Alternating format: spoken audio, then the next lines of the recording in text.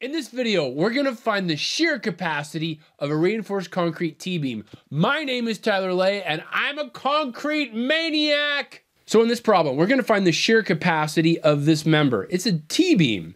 I'm showing the dimensions in English units. If you are an SI person, I apologize, but that's what my class is being taught in this semester. We see the dimensions all the way around of the T-beam. We're using number 4 ties, 3 number 11 bars at the bottom, and here is the elevation view. It's 15 foot long, and these number 4 bars are at 8-inch spacing. Now this is an internal exposure, so the cover is 1.5 inches, and the strength of the concrete is 5,000 psi. Now, we first have to find the D. This is the distance from the compression fiber to the centroid of the tension steel. This is the height of the member, which is 36 inches, minus the cover, which is 1.5 inches, minus the size of the stirrup. That's a number 4 bar. And the diameter of a number 4 bar is 1/2 inch. And then it's 1/2 the diameter of the longitudinal bar, or a number 11 bar in this problem. So if you calculate this whole thing, it's 33.3 inches. So the next thing to do is you calculate your capacity of your concrete, V sub C, which is equal to 2 square root of F prime C BWD. Now what is BW? BW is the width of the web. The width of the web, that's important. So in this problem, it's gonna be 2 times the square root of 5,000, all divided by 1,000, multiplied by BW. Now what's BW? Well, let's go up here and look. Well, this is the B of the flange, 40. This is the B of the web, 16, and BW is B of the web. That's what we end up using. So this number now is 16 inches, and then that is multiplied by 33.3 inches for the D, and the whole thing is then equal to 75.3 kips. 75.3 kips. That's what V sub C is. Now let's find V sub S.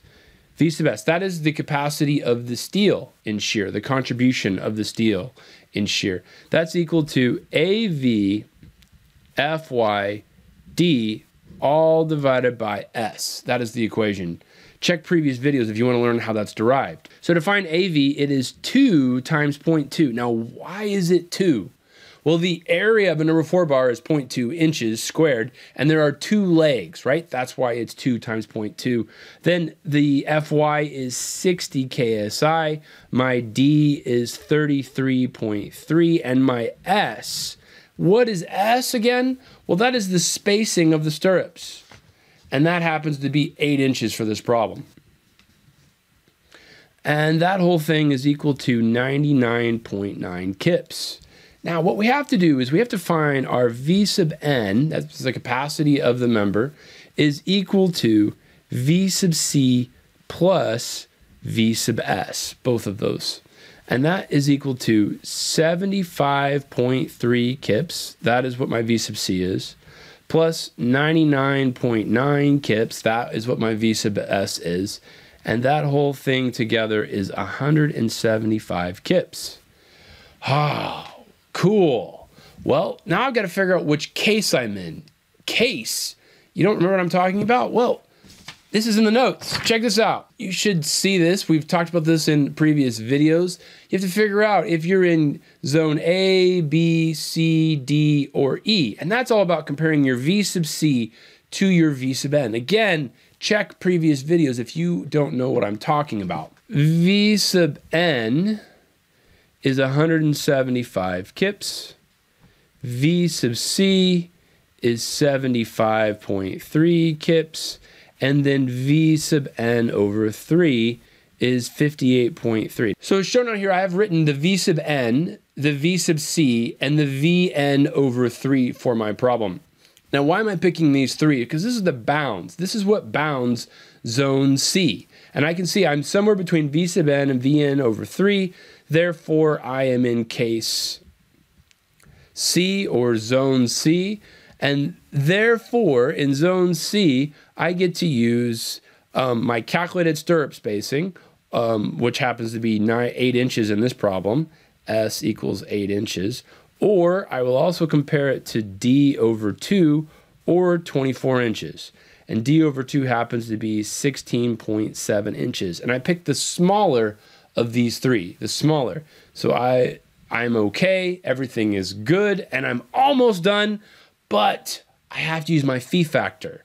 To find my true capacity, at least the capacity that I'm able to design for, I'm going to take my phi Vn, which is equal to 0.75 times 175 kips, and that is equal to 131.4 kips. And now that is my capacity of that member. But now what would happen? What would happen if I increased my S to D, or 33.3? What if I made that S larger? Well, capacity is going to change, right? Well, let's go ahead and figure out what that would be. Now, my V sub C isn't going to change. It's going to be the same thing it was before. It's going to be 75.3 kips. Now, my V sub S is going to be a little bit different. My V sub S is going to be AVFYD over S. Same thing. Same equation at least, but the things are going to be a little bit different. It's still going to be 2 times 0.2. My Fy is still 60. My D is now 33.3.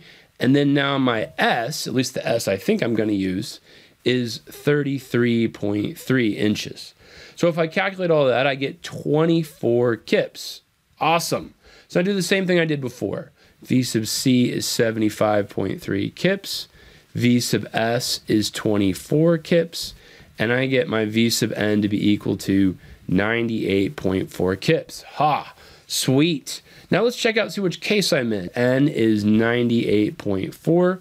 My V sub C is 75.3, and my Vn over 3 is 32.8. So if I compare them again, I'm still in zone C. You don't remember what I'm talking about? Check it out. So if I compare my V sub C to my VNs, I'm somewhere between Vn and Vn over 3. I'm somewhere in here.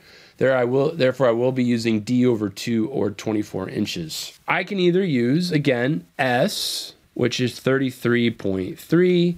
I can use D over 2, which was 16.7, or I can use 24, and I have to pick the smallest. Uh-oh.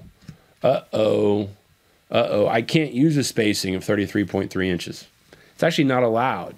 I'm going to have to use a spacing of 16.7, and to actually find my true capacity, I would need to recalculate what my VS is. Oh man. You got to watch out what assumptions you make.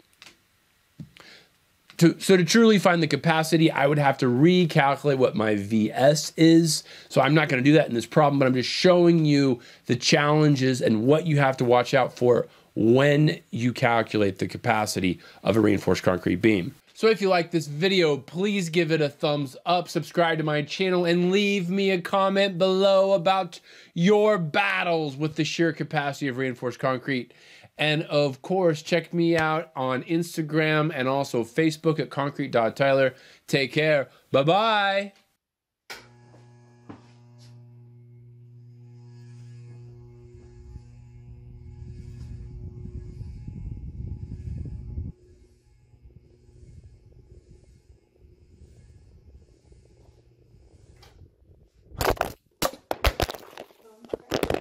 No.